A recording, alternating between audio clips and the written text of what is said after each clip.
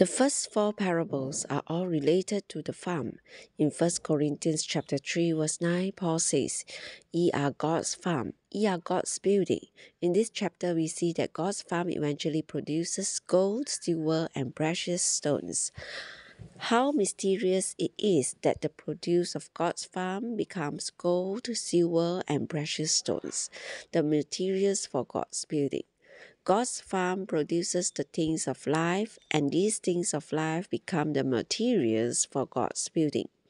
Thus, God's farm is for God's building.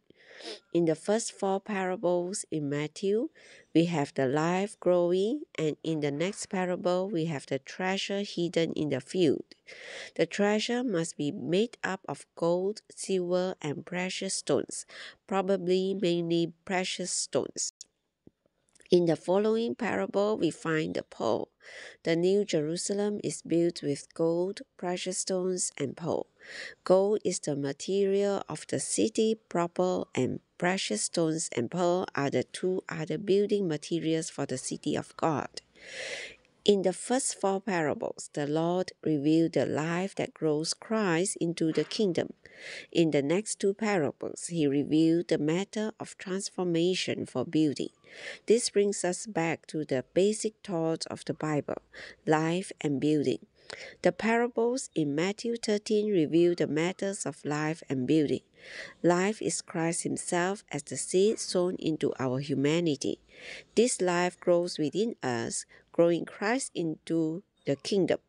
The growing of this life eventually produces precious stones and pearls.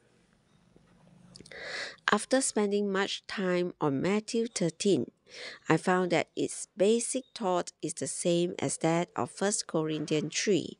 In both chapters, we have God's farm and God's building. The first four parables are related to God's farm for growing Christ into the kingdom, and the following two parables are related to transformation for producing precious materials for God's building. If we are not impressed with this method, we shall not be able to understand the fifth and sixth parables.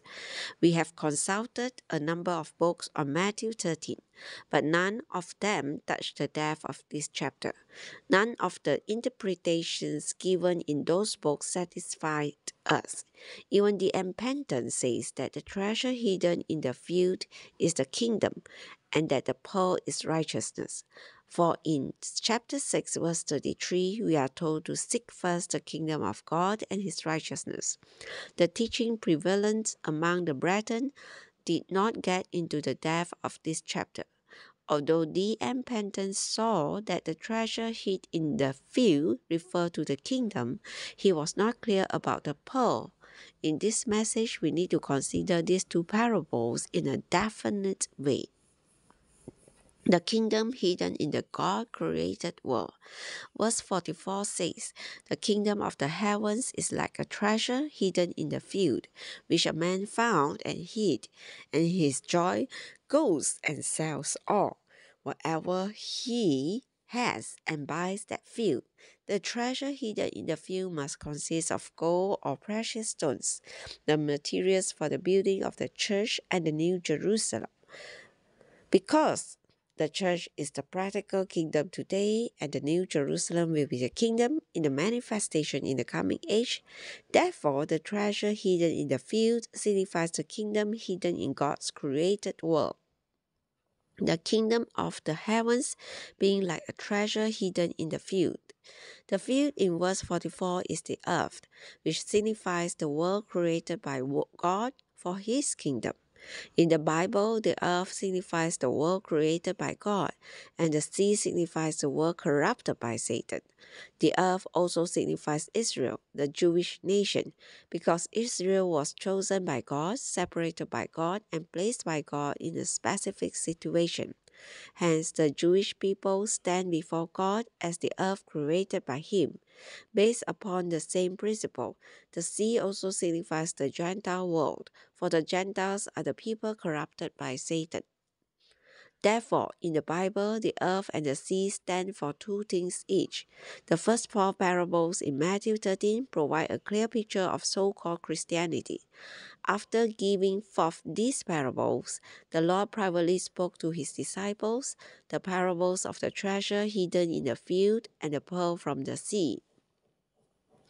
If we understand the significance of the earth in the Bible, we shall know that the treasure hidden in the field must be the kingdom, and that the pearl produced out of the sea must be the church.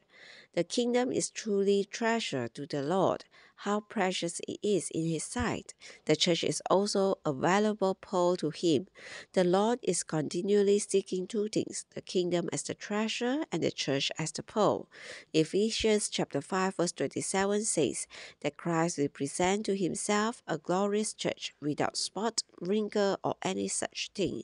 This is the church as a beautiful pearl produced out of the Gentile world. Chapter 1 of Genesis says that God created the earth and that He created man in His own image with the intention that man would exercise his dominion over the animals, the fowl, and the fish. This is the kingdom on earth. However, man failed. But Psalm 8 follows with a prophecy. Verse 1 of this psalm says, O Lord, our Lord, how excellent is thy name in all the earth, when the earth is God's dominion. His name will be sanctified and made excellent on the earth. Speaking of man, Psalm 8:6 says, Thou madest him to have dominion over the works of thy hands. Thou hast put all things under his feet. The following verses reveal that man has dominion over the beasts of the field, the fowl of the air, and the fish of the sea. Hebrews 2 reveals that the man described in Psalm 8 firstly is Christ. Christ is the man who brings in God's dominion to earth and makes God's name excellent on earth. Then this man is Christ's body. This is the treasure on earth, the kingdom. Daniel 2 indicates that the earth will be under various forms of worldly power, but that Christ will be the stone coming from heaven to smash these worldly powers. This stone will eventually become a great mountain filling the entire earth. The stone is Christ, and the great mountain is Christ enlarged to be the universal kingdom of earth on earth. All this is related to the treasure in the earth. Revelation chapter 11 verse 15 says, The kingdom of the world has become the kingdom of our Lord and of His Christ, and He shall reign forever and ever. This will take place at the time of the millennium, when the whole earth will be Christ's kingdom. This surely is the treasure hidden in the field. Verse 44 says that the kingdom of the heavens is like a treasure hidden in the field, which a man found and hid, and in his joy goes and sells all, whatever he has, and buys that field. The man here is Christ, who found the kingdom of the heavens in chapter 4 verse 12 to chapter 12 verse 23, hid it in the cross in chapter 16 verse 21, chapter 17 verse 22 to 23, chapter 20 verse 18 to 19, and chapter 26 verse 1 to chapter 27 verse 52, to sell all he had and buy that field, to redeem the created and lost earth for the kingdom. Christ first found the treasure when He came out to minister, declaring, Repent, for the kingdom of the heavens has drawn near. When the Jews' rejection of the Lord reached its peak, He forsook them. From that time onward, He hid the treasure. Then He went to the cross to buy not only the treasure, but also the field, and He thereby redeemed the earth created by God. Christ went to the cross to redeem the God-created earth, because within the earth there was the kingdom, the treasure. For this treasure, Christ redeemed the earth created by God.